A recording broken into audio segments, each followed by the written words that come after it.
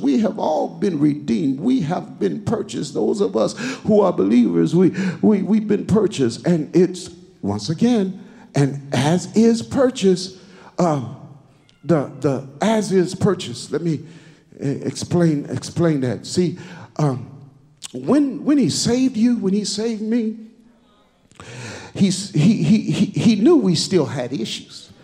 That's why we needed a savior. But he saved us anyhow because he knew where he could take us.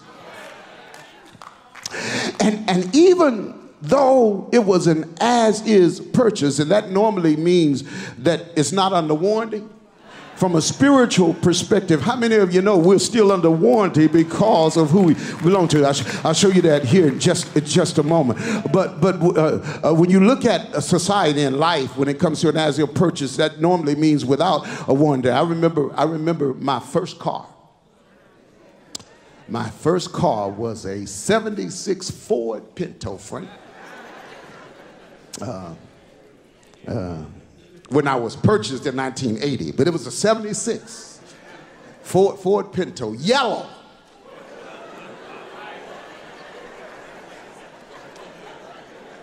But it was my first car. And what happened after my first semester at Bishop College here in Dallas, went back to Arkansas. My dad wanted to give me a car, took me to the dealership, and there it was.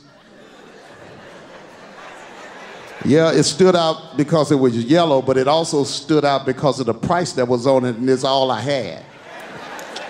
Okay? And so I go over, look at the car, and, you know, it has the price as is.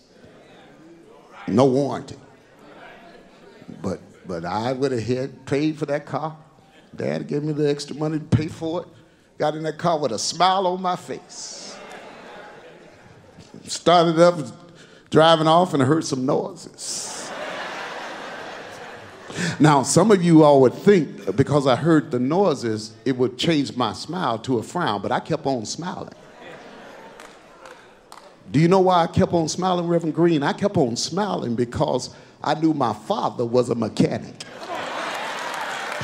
And see, when you have a father who can fix it, when you know who he is and what he is able to do. And see, that's what you need to understand. When you came to him, you came messed up, but the good news is he's able to fix us, to change us, to make us into what he's called us to be.